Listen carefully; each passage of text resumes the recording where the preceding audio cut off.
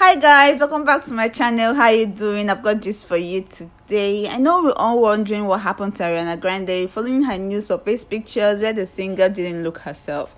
Well, many has taken to social media calling her sick and skinny, talking about her doing drugs or even plastic surgery or even Asian fishing. The singer herself have taken to TikTok to address the issue. But before we hear from the singer, please I need you guys to click the subscribe button so we can keep giving you gists. Hi everyone.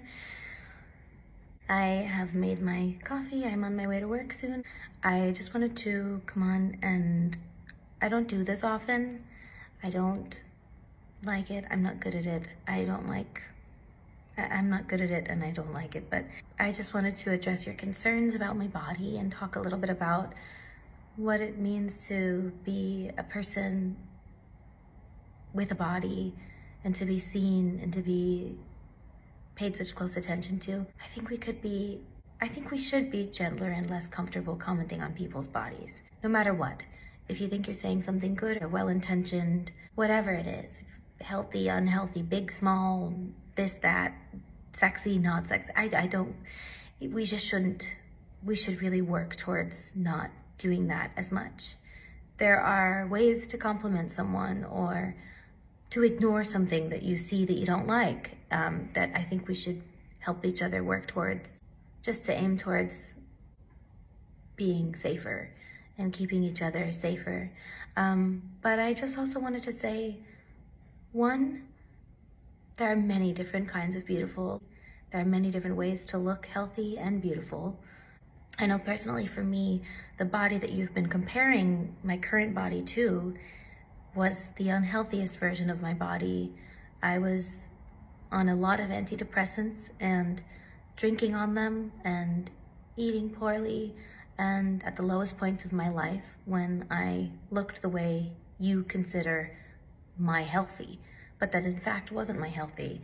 And I know I shouldn't have to explain that, but I do feel like maybe having an openness and some sort of vulnerability here will be something good might come from it. I don't know, but that's the first thing. Healthy can look different.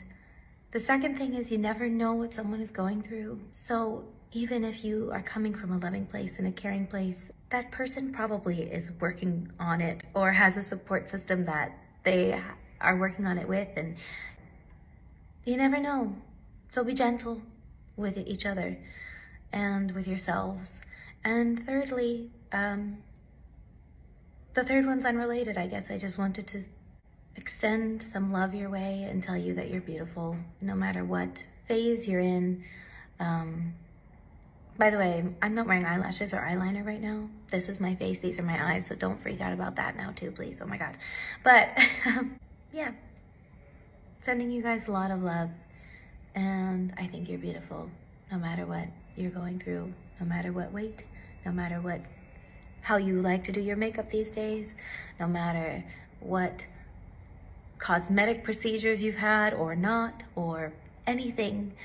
Yeah, I just think you're beautiful and